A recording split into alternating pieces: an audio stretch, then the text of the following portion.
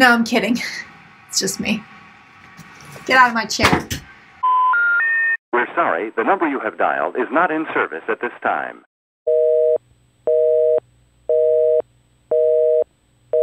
Welcome to Third Eye Champagne and the final installment of Auntie's Paranormal Stories, true paranormal stories. We're back at the cabin. We're back at the evil cabin. So, if you haven't watched the first part, go and watch it.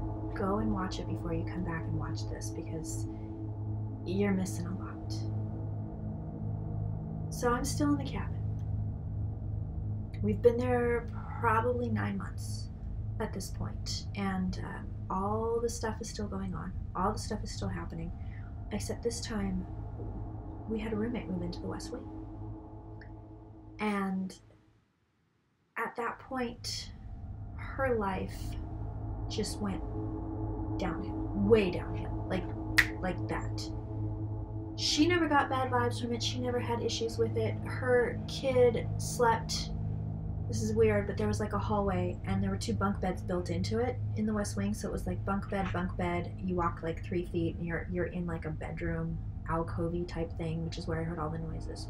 So her kid slept in the bunk bed. He hated it. He's 3. He hated it. Couldn't stand it.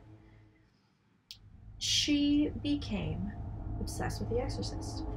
It was back out in theaters at that point. She insisted we all go, so we all went.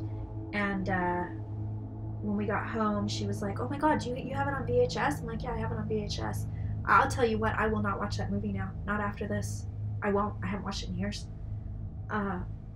So about a week later, if that, she's going, "Hey, let's have an Exorcist night." And we're like, we just watched it. "Oh yeah, but let's compare, the new one to the old one, even though it's the same movie, more or less." But okay, sure. So we do it. Everybody watches it. Okay, we're super scared, whatever. I come home a couple days later. She's alone in the living room, in the dark, with all the lights off, watching The Exorcist. Which is weird. And like, I'm not even there. It's like she doesn't even barely register in here. I thought she was stoned at the time. Maybe she was. So a couple days later, I was at school, my sister comes home, and it's the same thing. Our roommate's sitting there, completely glazed, watching The Exorcist. So I had mentioned it to my sister. She when she got, when I got home, she goes, "You're not going to believe what I walked in on today. You're not going to believe what I saw." And she said she didn't respond to me. She was super glazed. She says, "I don't think she was stoned. I don't know what's going on. It's freaking me out." So we caught her again. Like 2 or 3 days later, my sister and our boyfriends, we had all gone out. We come home and it's like nighttime, and she's sitting there in the dark, glazed, just watching The Exorcist. I'm not making this up. I'm dead serious.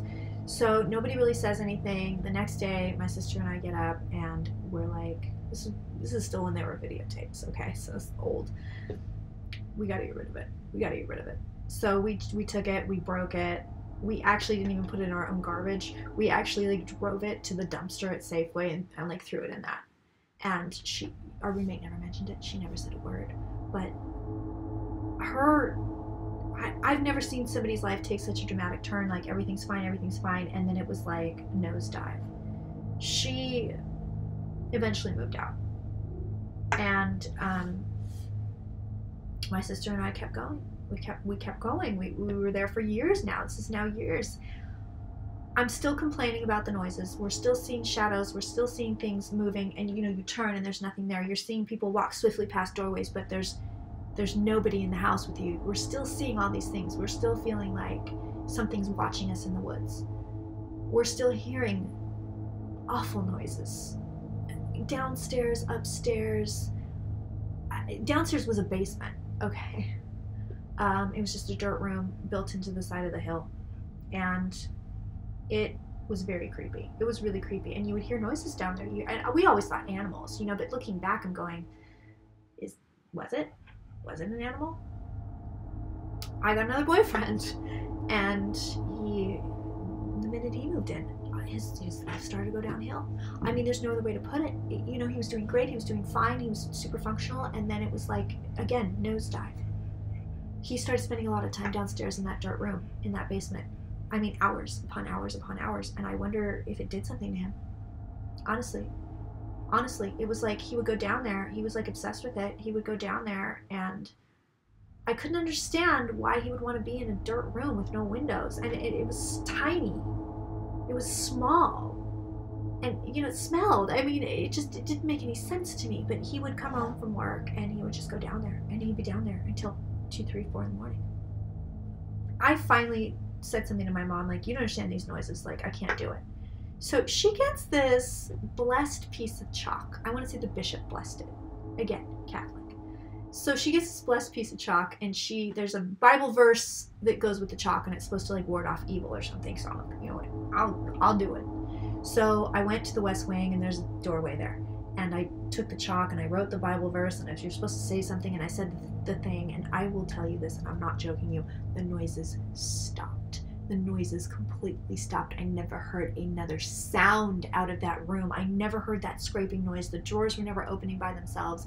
That room was finally clear. I'm with the new boyfriend. He's struggling, but I we're trying to make it work. And one Christmas, we were very poor. We were very poor when we lived there, so we didn't have a lot of money. It was Christmas. We couldn't afford a tree, but we really wanted a tree, so my boyfriend went up into the woods behind the house and came back with this little Charlie Brown tree, this very sad little tree, tiny tree. But he was acting kind of weird. I'm not gonna lie, he was acting weirder than usual when he came back from the woods.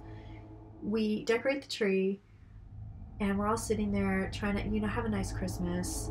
And there is this very heavy buffet. My mother had inherited it from her grandmother, so it was like solid wood. I mean, like, they don't make them like this anymore.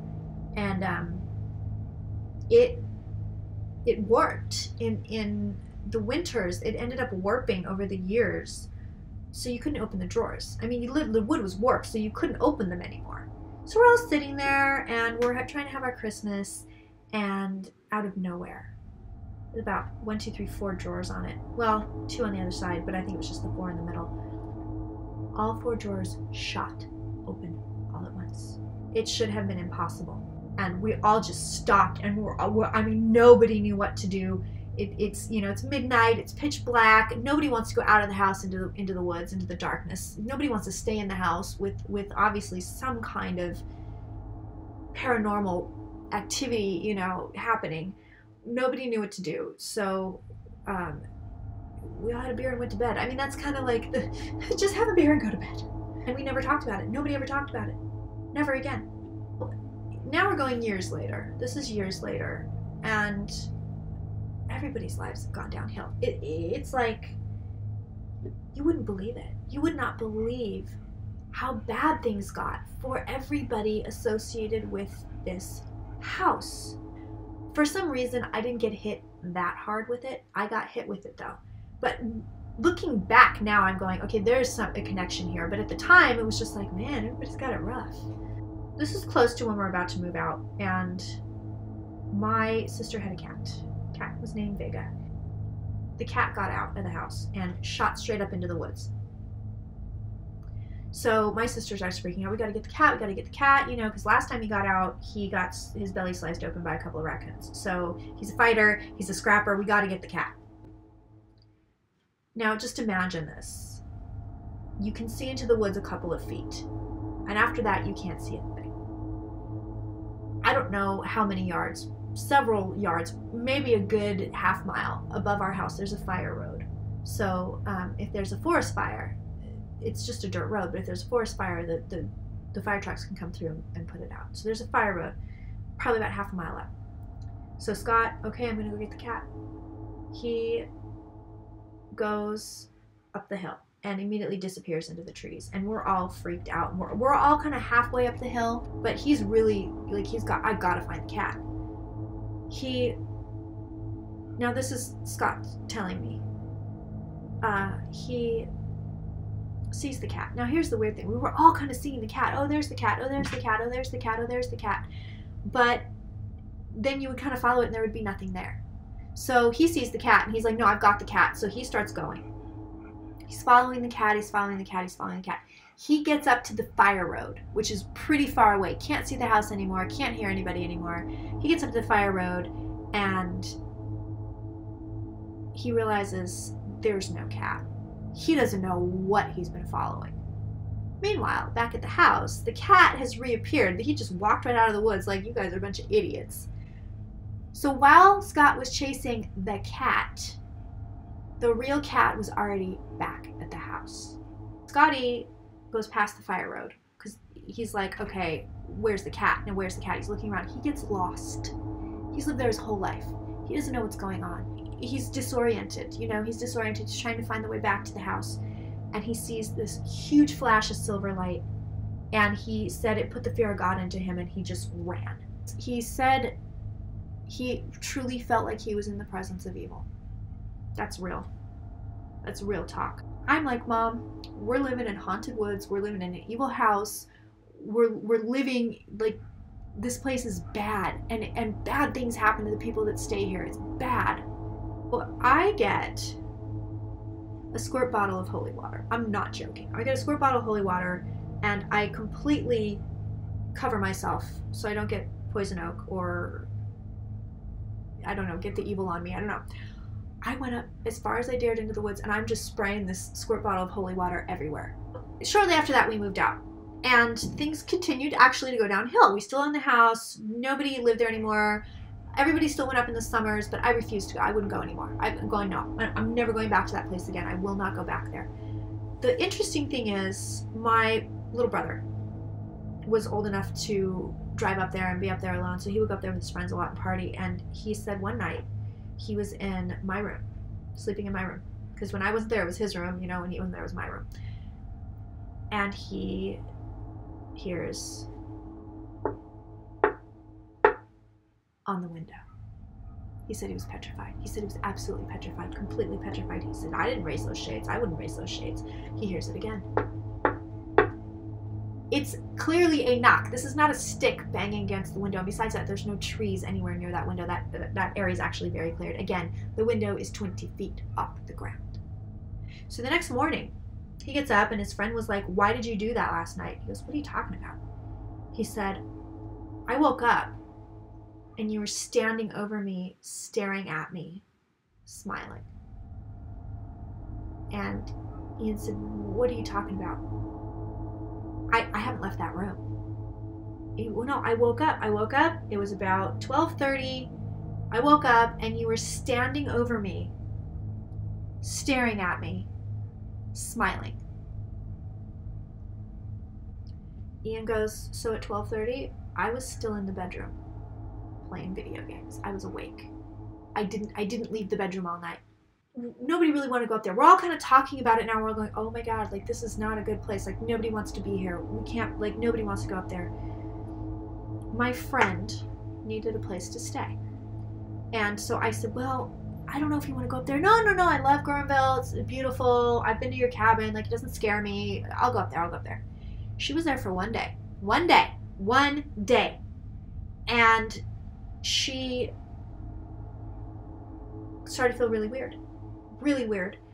And then she started to feel suicidal. This girl's not suicidal, okay? She's just not that, She was surprised by it. Okay, where is this coming from? Like, I'm losing my mind. I'm going mentally ill. I've lost my mind. I'm losing my mind. I've gone mentally ill.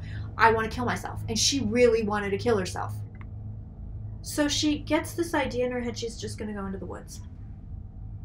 She's just going to go into the woods. I think she was trying to get away from the house. She said she was so disoriented at this point. She didn't know what to do. So she just went into the woods behind the house. So somehow, my sister gets her on the phone, has enough signal to get her out of the woods, direct her out of the woods. At this point, night has fallen. I don't know how they got her out of the woods. I really don't. And she just ran in the house, grabbed her shit, got in her car and left. She left so quickly that her shoe came off in the driveway and she just left it there. My sister and I start trying to investigate the house again. Once again, there's no evidence the house exists. There's no evidence that the other house that was on the property that burned down exists. There is no blueprints anywhere. We can't find anything anywhere. anywhere. We can find going back to the people that sold us the house, and that's it. One time we had this lady out of nowhere show up to the house, and she was like, oh, I used to live here. Can I tour your house? And we let her in the house, and she went through the house, and she was kind of going, oh, this used to be here, and this used to be here, and this used to be here. And I mean, there's no evidence that this woman ever owned the house, is basically what I'm saying, because we can only go back as far as the previous owners before us. What we did find, interestingly enough, is I guess the Native Americans that used to live around the river would not go into the woods. They would only stay around the river because they believed that the woods were cursed and evil and haunted. And there we were living in them. There we were living in them. In that house. I don't know what was in that house. My mom goes to sell the house. She's like, we can't have this house. We can't have it. I don't want to retire there. Forget this house. We're done with this house. She can't sell the house. House won't sell. Now, at this point, real estate in Sonoma County was popping. Just starting to pop. So every house is getting sold. Every house is getting sold for cash. My mom can't sell the house. So someone suggested hiring an energy healer. We ended up hiring Will the witch doctor, which if you see my other videos, you know that he has done energy work on me. And he doesn't know I call him a witch doctor. But that's how we found him. So he went to clear the house. He actually had to bring somebody with him because he felt on the energy, and he was like, I can't even do this alone. We don't tell him anything about the house. We just say the house needs to be cleared. He gives my mom this full report, and you would not believe this thing. He was saying that there was stuff he was picking up on that happened to us that he could not have known. That the only people that would have known would be me and my sister. He had information about things that happened to us in that house when we were alone. And he said that the house is cursed, the ground is cursed, it's cursed the family, I'm clearing it all, I'm taking care of it. Within 2 weeks, that house sold. And you know what, my mom, she didn't want her furniture back. She wanted her furniture out of it. We went up there to clear some of our stuff out, and I actually went because I wanted to make sure that we got, because we had a lot of stuff from my grandparents, great-grandparents, and my nephew wanted to take a video because it's a house he actually grew up in there. He never saw anything. It's the weirdest thing. You think as a baby, as a child, he would have been freaked out. Never. Never, never, never. And in fact, I think the energy got better after he was born. But I took a video. I mean, I took it with a video camera. I took a video. Never came out. It never came out. You look at it and it's like static. It's fuzz. It's like you can kind of see the walls in the house. You can kind of see through this static, but there's no sound. It's just static. And the picture was never clear. And then you get these blips where you'd see it really clear.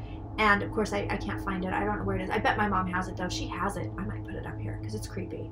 But yeah, you get blips of something completely clear. Oh, there's the wall. Oh, there's this picture. Oh, there's this tree or whatever. But mostly it was just static, and you look through the static, you could see something behind it. We got what we wanted out of the house. She didn't want hardly any of it. Nobody wanted anything in it. The house sold within 2 weeks. I still have nightmares about it. They're my auntie's true paranormal stories. Happy Halloween. Find me where you can find me. Instagram, Snapchat, Facebook, I'm everywhere. And now back to our regularly scheduled program. And this.